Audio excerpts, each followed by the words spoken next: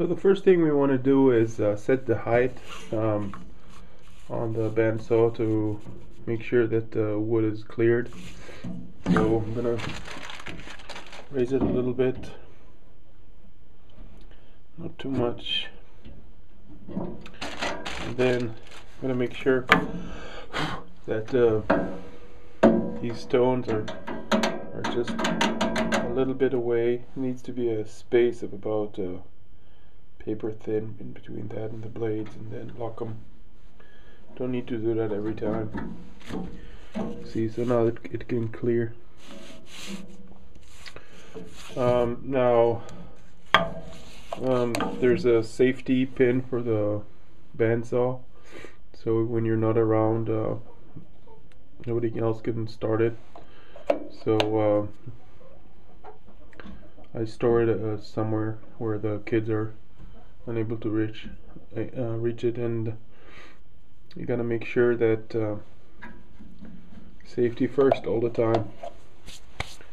So I'm gonna start off by leveling the piece of wood here a little bit above her hairline.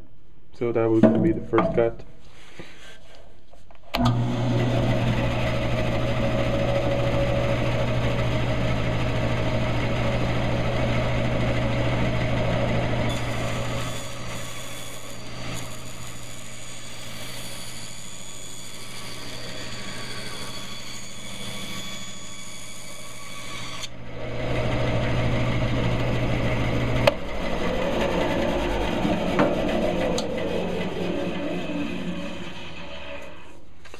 So right above the hairline, it leaves you a little room to carve it down, just a tiny bit.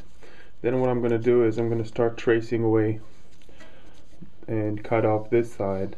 This side doesn't have any pattern on it.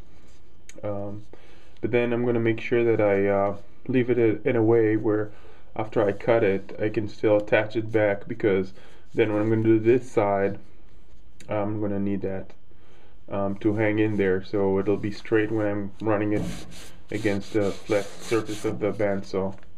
Okay, so let's try that.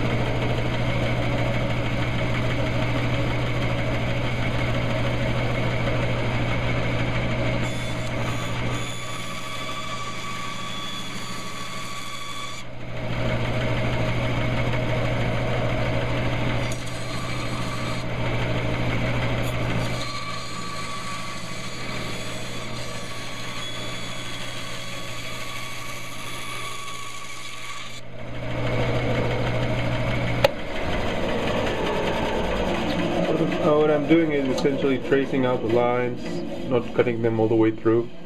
Some patterns you can do some cuts and then tape it back on. so you'll still have a flat surface. In this case, I'm just leaving a few of them connected, just not cutting all the way through. And then so we can do this side.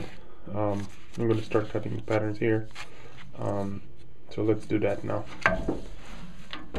And I'm using a thicker blade here. I have a thinner one, but it's not set up right now. You can use a thinner one. It'll make it easier. I mean the width. So I think this is a quarter inch, and I think I have the other one is 3/8.